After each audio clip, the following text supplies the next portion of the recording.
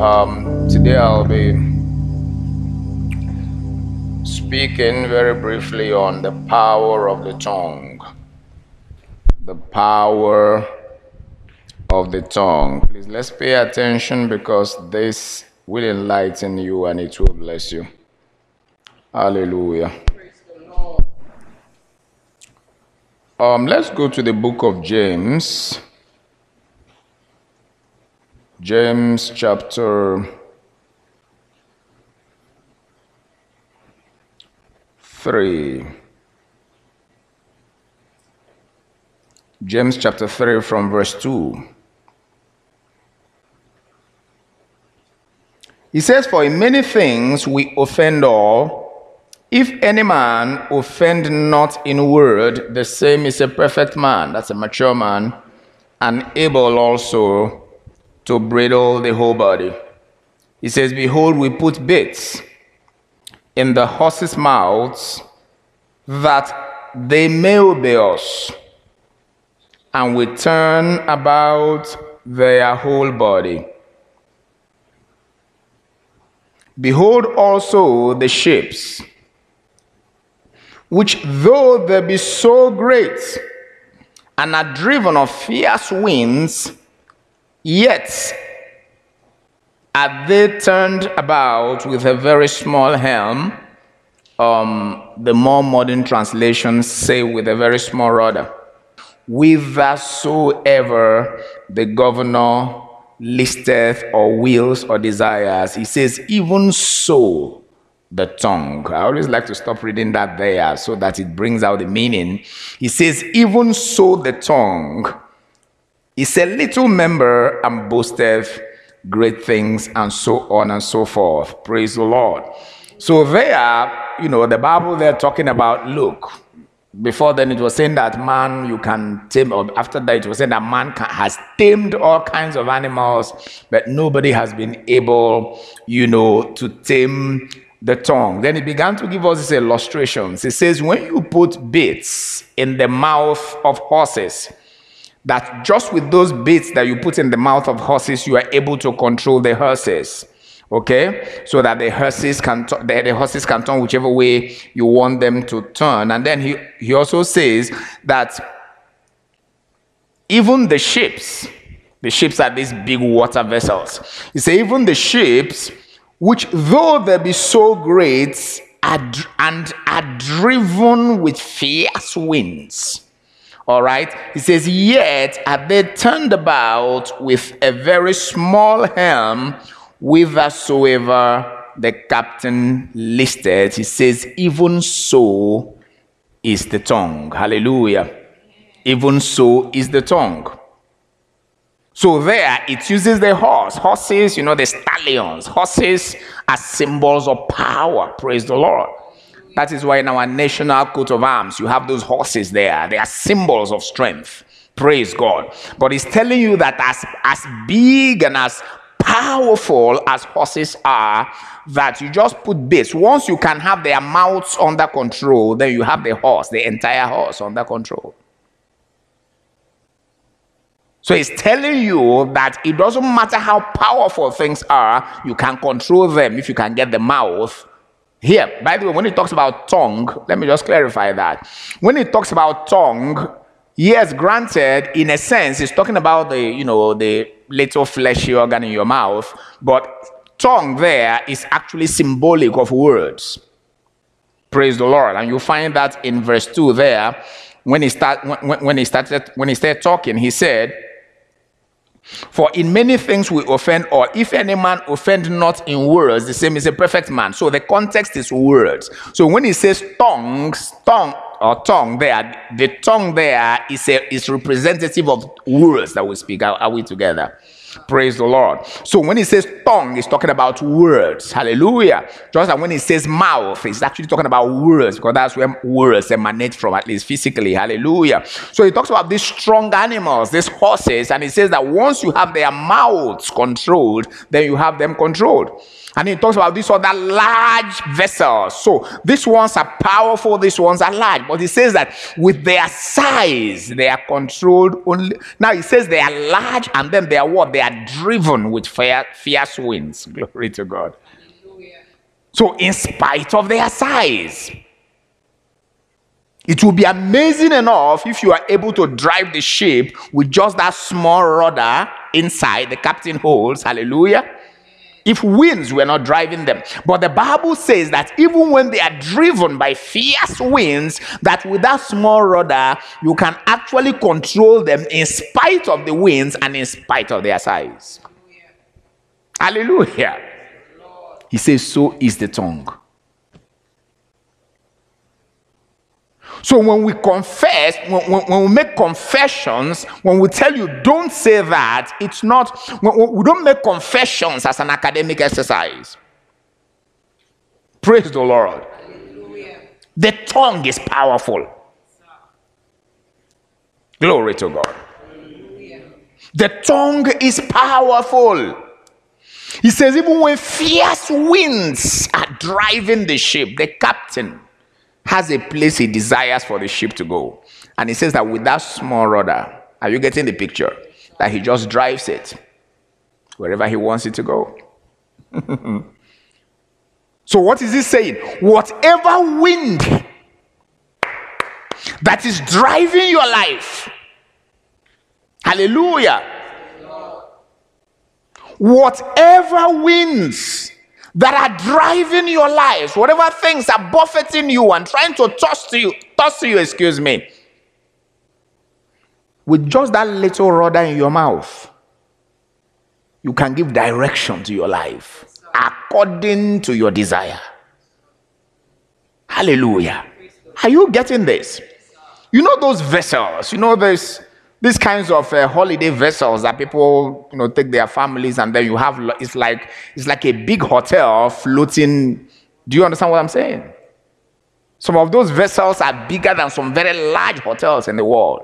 So people, the Bible says, as big as all of that is, it's just the captain with one small rudder. That is why you don't hear these days that the ship took off from maybe the coast of Mexico and it wants to come to Cape Town, South Africa, and it ended up in Florida. No. Are you with me? The captain has a place in mind. There are winds, there are waves, there are all the forces of nature acting on the ship, but with the small rudder, the Bible says he directs it exactly to berth where he wants it to, according to his desire. Hallelujah. Amen. That is what, just like I was saying the other day, that when we look, we need to look not to see. We need to look to create. Because you see, seeing is an involuntary action. If something exists and it's within your field of vision, you will see it. When you look to create.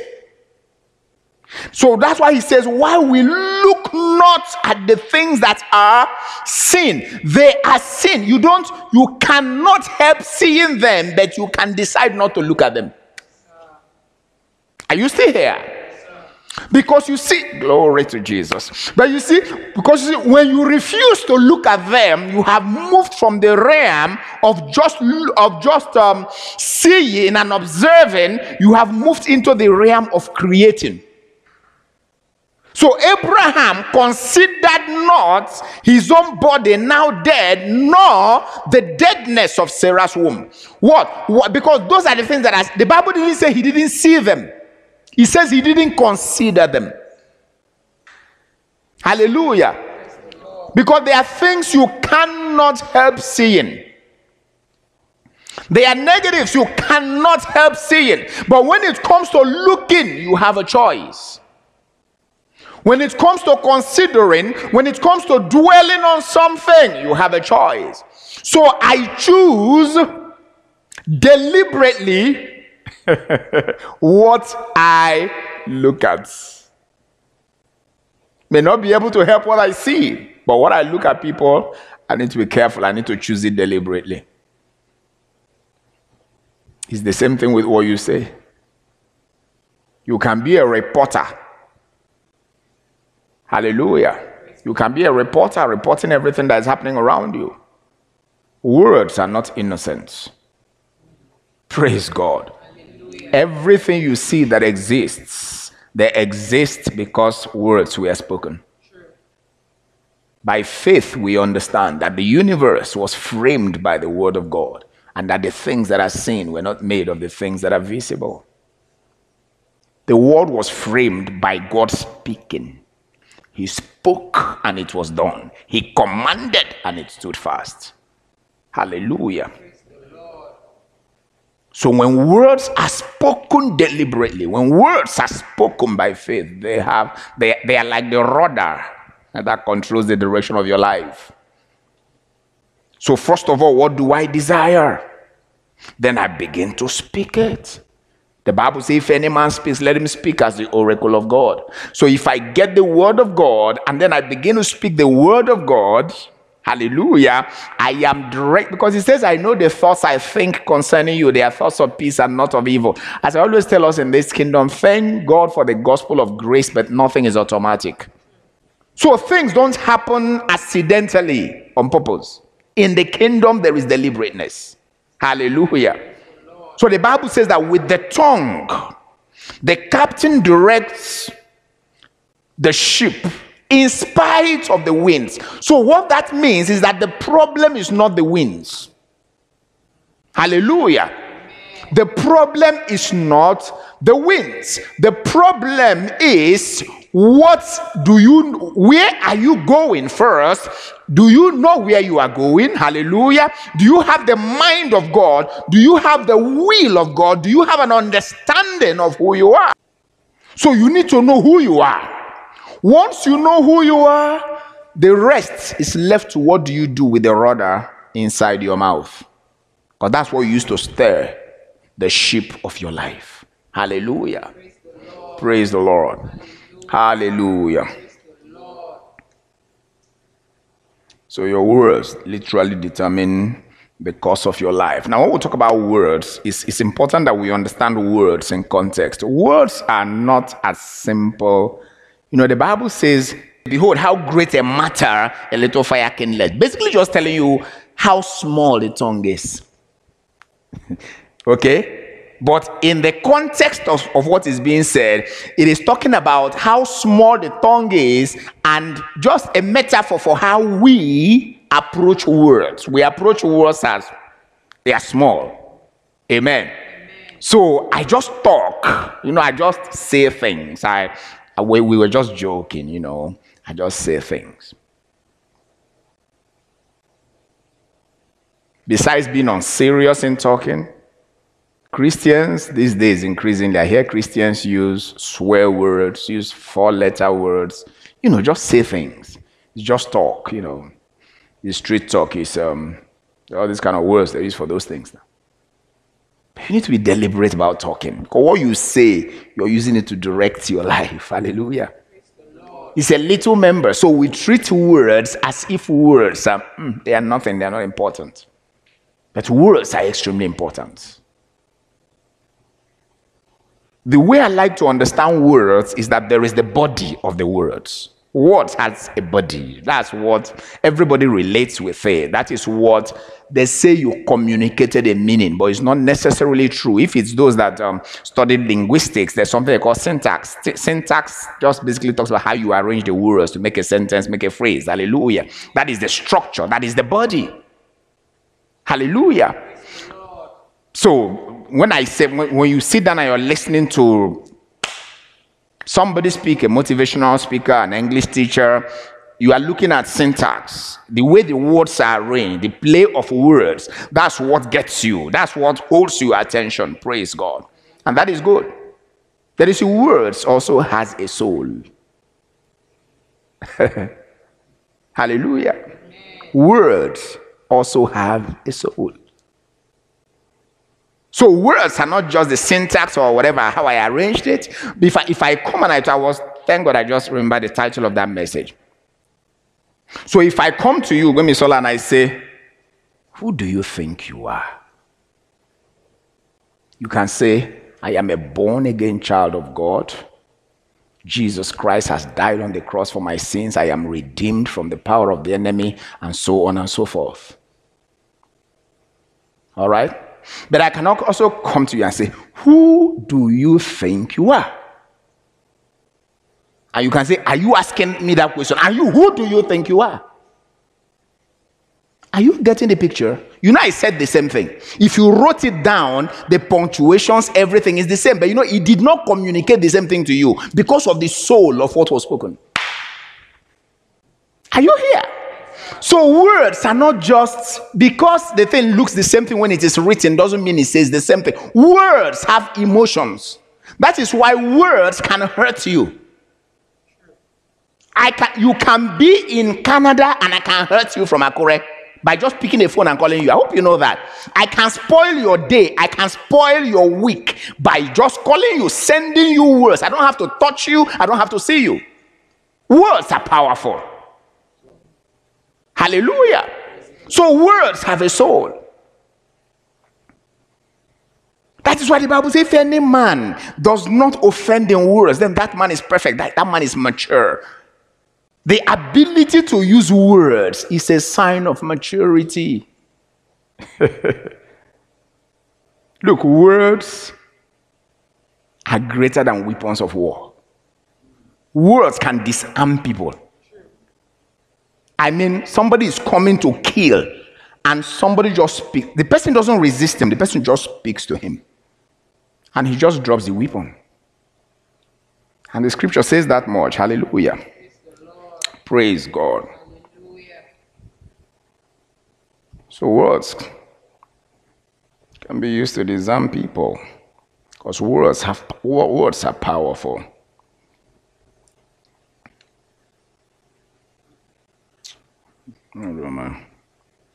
Praise the Lord. Hallelujah.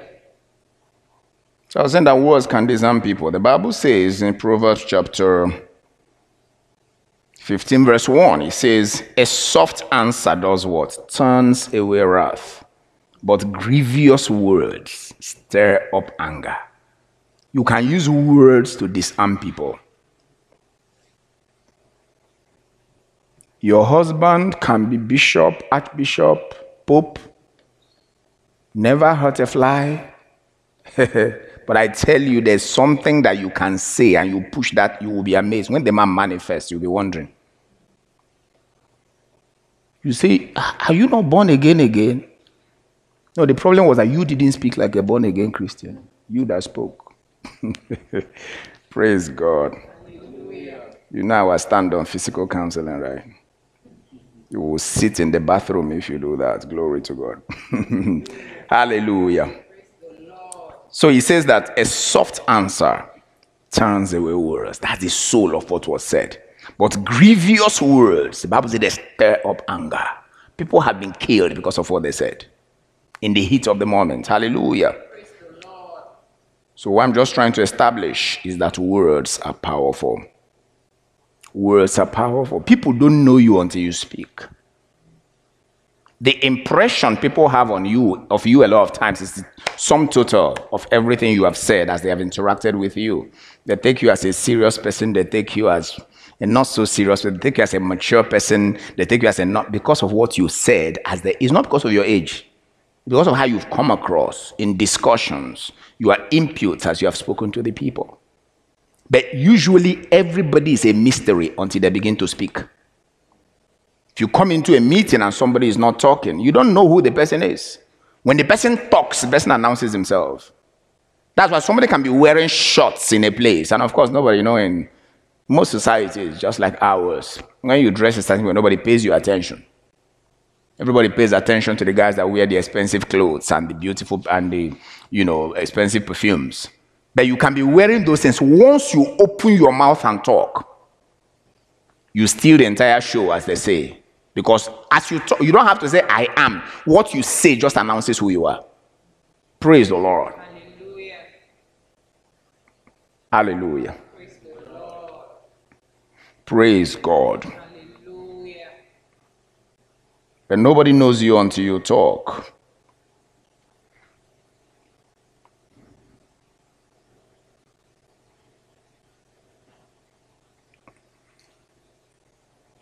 The Bible says that even a fool, in chapter 17 of Proverbs, chapter 17, verse 28 of Proverbs, the Bible says that even a fool, when he holds his peace, he is considered wise.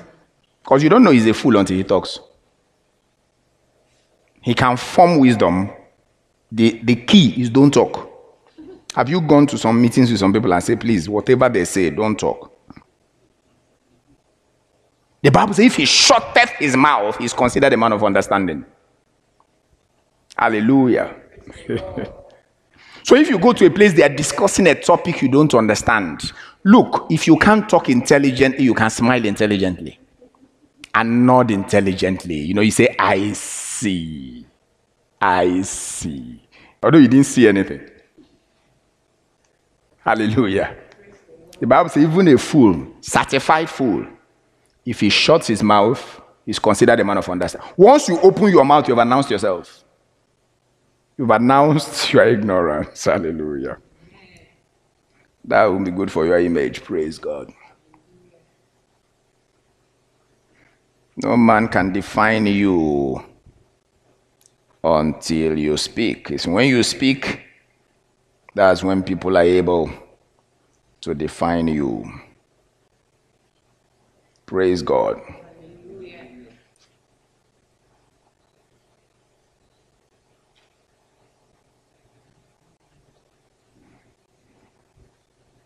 So I said that words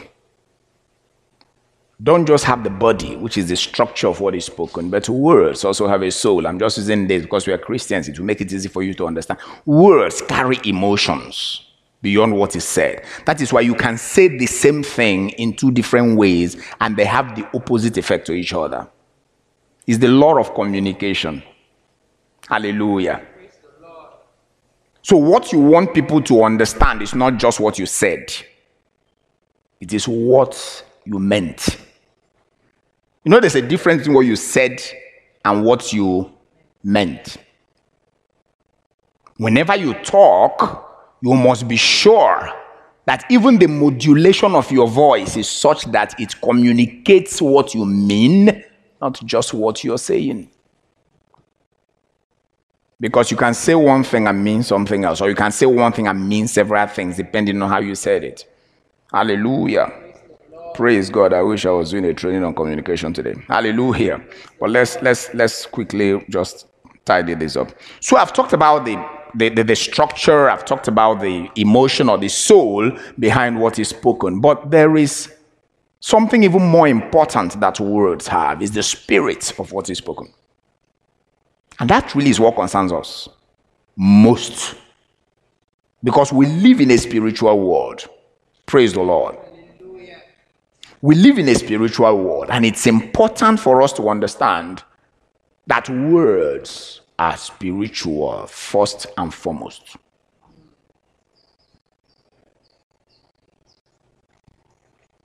When you speak, God is listening. When you speak, the angels are listening. When you speak, the devil is listening. You know, the Bible talks about the angels, how they excel in strength and how they hearken unto the word of the Lord. So whenever you speak the word of God, whenever you speak as the oracle of God, you activate angelic ministry. Because the angels cannot hear God's word and not take action. But the Bible says they hearken to the voice of his word. So when you say, I am blessed, hallelujah. When you say everything is working together for my good. When you say no man is permitted to be against me because God is for me. The angels are looking for the people that are trying to be against you. To establish. Because the Bible says they are ministering spirits and they have been sent to you to minister for you because you are an heir of salvation. Hallelujah. Praise God. So there is the spirit. There is the spirit of what is spoken. So words are spiritual. So we need to understand that that words that are spoken, words are weapons in the spirit. Words are weapons in the spirit. So when we speak words, we need to have an attitude, we need to have an understanding, not just when we speak words, but when words are speaking to us or over us. There are words that are not necessarily spoken directly to you, but when you hear it, the Bible says you should take heed how you hear. So just like you don't look at things because you see it, you don't hear things because it was spoken. There are things you hear and you cancel. Because if somebody comes to Akure and says in Akure, before the end of the month of July, that it is very likely that 100,000 persons are going to be dead, the person you live in Akure. Am I correct? So what was said, your name wasn't mentioned, but indirectly they are talking about you. So it was words that was spoken to you. So what do? You also speak words. Hallelujah. Praise the Lord. But words are not innocent. And we use words not just against the devil, but we also use words against men. When men try to be instruments in the hands of the devil. Hallelujah. Praise God. These are real things. Words are not innocent. Let me just show you a scripture too, and then we'll just wrap this up. Now we know that we use in spiritual warfare, the Bible talks about how you put on the whole armor of God. We remember helmet of salvation, breastplate of righteousness, shield of faith, preparation of the gospel of peace for your feet, and all of that. And then it says you should take up the sword of the Spirit, which is words, the word of God. Take up the sword of the Spirit, which is what? The word of God. Take up the sword of the Spirit, which is what? The word of God. Hallelujah. So you take up the sword of the Spirit, which is the word of God. It says praying all prayer and all supplication. So when we pray prayers, we need to be praying God's word. Hallelujah. We don't just talk. Hallelujah. That is why you cannot pray effectively if you don't have the word. God can't even speak to you if you don't have the word, because you wouldn't know who is speaking to you. Hallelujah. So it's a weapon of offense against the devil. It's a weapon of offense against, principalities, powers, rulers of darkness of this world, and so on and so forth. Hallelujah. But even in our everyday conduct, words. Let me show you a couple of places, because it's not only in Ephesians chapter 6 that there's a parallel drawn between the word of God and weapons. Hallelujah. If you go to the book of Job, I believe I hope I have that reference, chapter 15, Job chapter 5. Oh dear Lord, help me. He said, but he saveth the poor from the sword, from their mouth, and from the hand of the mighty. Praise the Lord. So there's a parallel that, as I said, when you see that tongue or mouth, he's talking about it. So he says, saves them from the sword and from their mouth and from the sword of the mighty. If you go on to verse 20 in the same Job chapter 5, he says, in famine he shall redeem thee from death, and in war from the power of the sword. The next verse says, thou shalt be hid from the scourge of the tongue. Hallelujah. The tongue is powerful. Hallelujah. There is a reason why there is an express commandment in chapter 20 of the book of Exodus that you should not bear false witness against your neighbor. You can destroy people by bearing false witness against them. In fact, in these days of social media, all you need to do is to suggest. It doesn't even have to be true. You say, I slapped the man. What happened? Go and ask him what happened. Did he attack you? Did he try to rape you? I slapped him. Throw out the suggestion out there and let them be struggling with it. Then the other person is trying to manage his reputation. Words are powerful. Hallelujah. Now, because most of you that are listening to me, you have confidence in my credibility, you can imagine if I come to you and tell you something about somebody that is not true. You will believe it without confirming with the person. Praise the Lord. And you would have destroyed that person. Or rather, I would have destroyed that person. I didn't see the person. I just said something about the person. But I was just trying to establish there that there is a connection between the sword and the tongue. The tongue can destroy even at that level. Hallelujah. But also spiritually, when pronouncements are made. That's why if you go to chapter 54 verse 17 of the book of Isaiah, he says, no weapon fashioned against you shall prosper. Every tongue, that's a weapon. So when somebody speaks against you, don't wait till the person brings a dagger or a sword.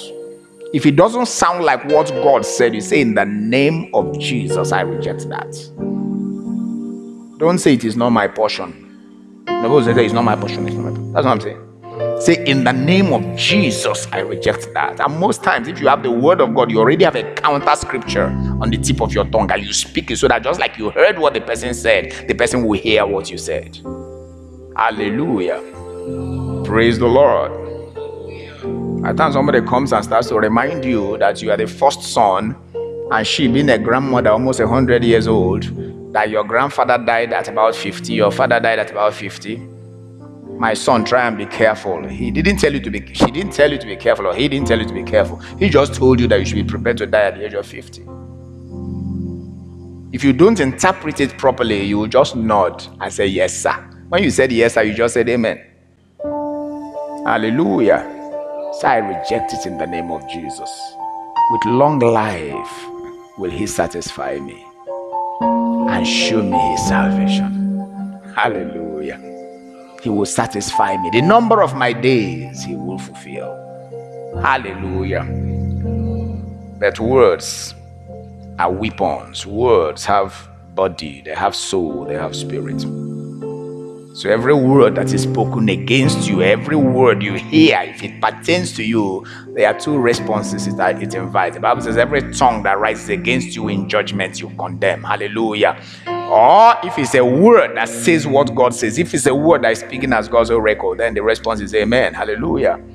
That's when we pray over you, don't nod your head like a modern man. You know, these modern people, they nod their head and they smile sheepishly like that. The response is amen. Hallelujah. It is so. I agree with you. If the two of us shall agree concerning anything. So if I say amen, I have brought the prayer, you bring the amen. That's agreement. It is done. Glory to Jesus. Hallelujah. You don't just stay there and look, because the Bible says that life and death is in the power of the tongue. That's so important. Both death and life is in the power of the tongue.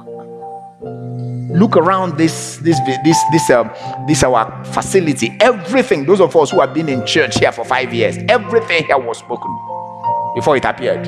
It was being spoken when when it was being spoken, it sounded crazy. You know that somebody says and you look at the person there, are we okay? But we are speaking it. We are speaking it. We are speaking it. As we are speaking it, we are creating it. Because we understand that by faith, the universe was framed by the word of God. And that the things that are seen, they were not made of the things that are visible. Hallelujah.